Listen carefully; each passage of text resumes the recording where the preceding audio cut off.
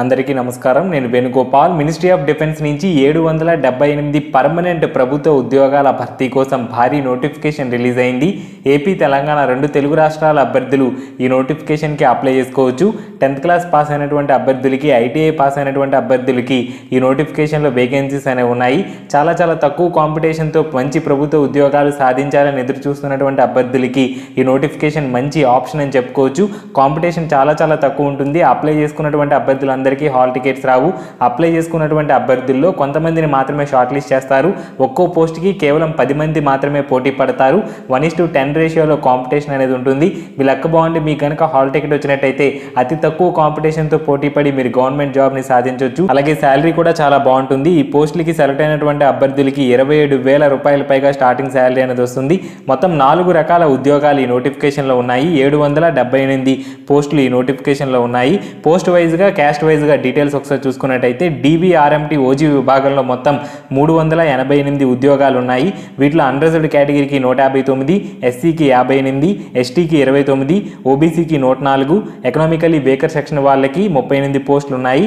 అలాగే ఎలక్ట్రీషియన్ విభాగంలో అన్రిజర్వ్డ్ కేటగిరీకి 42, SCకి 15, STకి 7 పోస్టులు, OBCకి 27, ఎకనామికల్లీ వేకర్ సెక్షన్ వాళ్ళకి 10 పోస్టులు, మొత్తం 101 వేకెన్సీస్ అనేవి ఉన్నాయి. అలాగే వెహికల్ మెకానిక్ అన్రిజర్వ్డ్ కేటగిరీకి 40, SCకి 13, STకి 6 పోస్టులు, OBCకి 24, ఎకనామికల్లీ వేకర్ సెక్షన్ వాళ్ళకి 9 పోస్టులు ఉన్నాయి. మొత్తం 92 వేకెన్సీస్ ఉన్నాయి. అలాగే మల్టీ స్కిల్డ్ వర్కర్ కుక్ విభాగంలో మొత్తం మనకి 197 ఉద్యోగాలు ఉన్నాయి. అన్రిజర్వ్డ్ కేటగిరీకి 81, SCకి 29, STకి 14, OBCకి 53, అలాగే ఎకనామికల్లీ వేకర్ సెక్షన్ వాళ్ళకి 20 పోస్టులు ఉన్నాయి. మొత్తం 778 వేకెన్సీస్ అనేవి ఉన్నాయి. 10th క్లాస్ పాస్ అయిన వాళ్ళు, ITI పాస్ అయినటువంటి అభ్యర్థులు ఈ వేకెన్సీస్కి అప్లై చేసుకోవచ్చు. బార్డర్ రోడ్ ఆర్గనైజేషన్లో ఉద్యోగాల భర్తీ కోసం ఈ నోటిఫికేషన్ అధికారికంగా రిలీజ్ చేశారు. ITI 10th క్లాస్ క్వాలిఫికేషన్తో కేంద్ర ప్రభుత్వ ఉద్యోగాలు అనేవి చాలా రేర్గా వస్తూ ఉంటాయి. అలాగే ముఖ్యంగా వేకెన్సీస్ అనేవి వందల సంఖ్యలో ఉన్నాయి. ఇంత భారీగా డిఫెన్స్ ఆర్గనైజేషన్స్లో వేకెన్సీస్ అనేవి మళ్ళీ పడవు. సో అవకాశం ఉన్నటువంటి అభ్యర్థులు తప్పకుండా సద్వినియోగం చేసుకోండి. అలాగే ఈ వీడియోని లైక్ చేయండి, షేర్ చేయండి. షేర్ చేసినట్టయితే మీ ఫ్రెండ్స్ అందరికీ కూడా ఇన్ఫర్మేషన్ అనేది రీచ్ అవుతుంది. ఎవరికో ఒకరికి ఉపయోగపడే అవకాశం ఉంటుంది కాబట్టి తప్పకుండా షేర్ చేయడానికి ప్రయత్నించండి. ఏజ్ లిమిట్ విషయానికి వచ్చినట్టయితే 18 నుంచి 25 సంవత్సరాల వరకు కూడా మల్టీ స్కిల్డ్ వర్కర్స్కి ఏజ్ లిమిట్ అనేది ఇచ్చారు. మిగిలినటువంటి అన్ని పోస్టులకి కూడా 18 నుంచి 27 సంవత్సరాల వరకు ఏజ్ లిమిట్ అనేది ఇచ్చారు. SC ST అభ్యర్థులకి 5 సంవత్సరాల వరకు అప్రైజ్ రిలాక్సేషన్ అనేది ఉంటుంది. OBC క్యాండిడేట్స్కి 3 సంవత్సరాల వరకు అప్రైజ్ రిలాక్సేషన్ అనేది ఉంటుంది. ఫిజికల్లీ హ్యాండిక్యాప్డ్ క్యాండిడేట్స్కి 10 సంవత్సరాల వరకు కూడా అప్రైజ్ రిలాక్సేషన్ అనేది ఉంటుంది. అలాగే అప్లికేషన్ ఫీజు విషయానికి వచ్చినట్టయితే జనరల్, ఎకనామికల్లీ వేకర్ సెక్షన్స్కి చెందినటువంటి అభ్యర్థులు 50 రూపాయల ఫీజుని పే చేయాల్సి ఉంటుంది. అలాగే OBC అభ్యర్థులు కూడా 50 రూపాయల ఫీజుని పే చేయాలి. SC ST అభ్యర్థులకి ఎటువంటి ఫీజు లేదు. ఈ అప్లికేషన్ ఫీజుని మీరు డైరెక్ట్గా బ్యాంకుకు వెళ్ళి డిపాజిట్ చేయాల్సి ఉంటుంది. State bank of India account అనేది ఇచ్చారు. సో SBI బ్యాంక్కి వెళ్ళి మీరు ఈ ఫీజుని డిపాజిట్ చేయాల్సి ఉంటుంది. అకౌంట్ నెంబరు, ఏ పేరుతో డిపాజిట్ చేయాలనే వివరాలు కూడా నోటిఫికేషన్లో క్లియర్గా మెన్షన్ చేశారు. Commandant JRF centre Pune, account number 111282905409. ఈ అకౌంట్ నెంబర్లో మీరు 50 రూపాయల ఫీజుని డిపాజిట్ చేయాల్సి ఉంటుంది.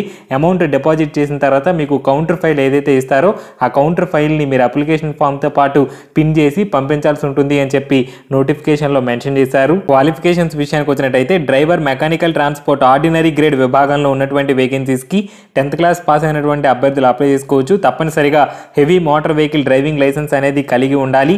అలాగే ఎలక్ట్రీషియన్ విభాగంలో ఉన్నటువంటి వేకెన్సీస్కి 10th క్లాస్ అనేది పాస్ అయి ఉండాలి. 10th క్లాస్తో పాటు ఆటో ఎలక్ట్రీషియన్ ట్రేడ్లో ITI సర్టిఫికేట్ కలిగి ఉన్నటువంటి అభ్యర్థులు అప్లై చేసుకోవచ్చు. అలాగే 1 year పాటు ఎక్స్పీరియన్స్ అనేది ఎలక్ట్రీషియన్గా అడిగారు.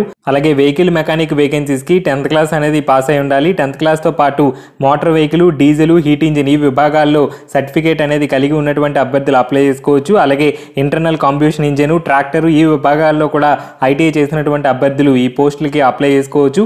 అలాగే మల్టీ స్కిల్డ్ వర్కర్ వేకెన్సీస్కి కేవలం 10th క్లాస్ పాస్ అయినటువంటి సర్టిఫికేట్ మీ దగ్గర ఉంటే చాలు, అప్లై చేసుకోవచ్చు. అలాగే కుకింగ్కి సంబంధించినటువంటి విభాగాల్లో మీకు నాలెడ్జ్ అనేది ఉండాలి. ట్రేడ్ టెస్ట్ అనేది కండక్ట్ చేస్తారు. అలాగే ఈ పోస్టులకి ఫిజికల్ టెస్ట్ కూడా కండక్ట్ చేస్తారు. సెలక్షన్ ప్రాసెస్ విషయానికి వచ్చినట్టయితే మొదట ఫిజికల్ టెస్ట్ అనేది కండక్ట్ చేస్తారు. ఈ ఫిజికల్ టెస్ట్లో రన్నింగ్ అనేది ఉంటుంది. 1 మైల్ రన్నింగ్ అనేది ఉంటుంది. అన్ని పోస్టులకి కూడా మొదట రన్నింగ్ అనేది పెడతారు. ఈ రన్నింగ్లో ఎవరైతే క్వాలిఫై అవుతారో వాళ్ళకి ట్రేడ్ టెస్ట్ అనేది కండక్ట్ చేస్తారు. ఈ పోస్టులకి మీరు సెలెక్ట్ అయితే ఆ డ్యూటీస్ని పెర్ఫామ్ చేయగలరా చేయలేరా అనే అంశాలపైన ఈ ట్రేడ్ టెస్ట్ అనేది ఉంటుంది. ఈ ట్రేడ్ టెస్ట్లో కూడా ఎవరైతే క్వాలిఫై అవుతారో వాళ్ళకి రిటర్న్ ఎగ్జామినేషన్ అనేది ఉంటుంది. ఈ పోస్టులకి అప్లై చేసుకునే అభ్యర్థులకి కొన్ని ఫిజికల్ స్టాండర్డ్స్ కూడా ఇచ్చారు.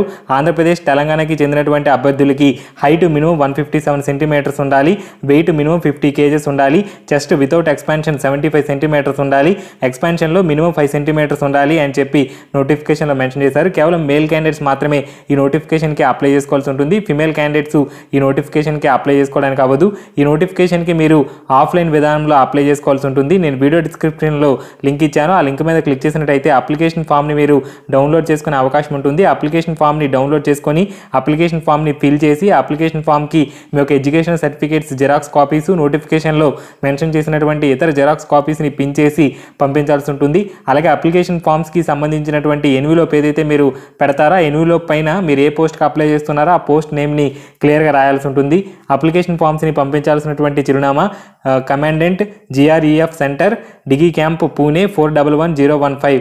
ఈ అడ్రస్కి మీరు అప్లికేషన్ ఫామ్స్ని పంపించాల్సి ఉంటుంది. రిజిస్టర్డ్ పోస్ట్ ద్వారా అప్లికేషన్ ఫామ్స్ని పంపించాలి అని చెప్పి నోటిఫికేషన్లో మెన్షన్ చేశారు.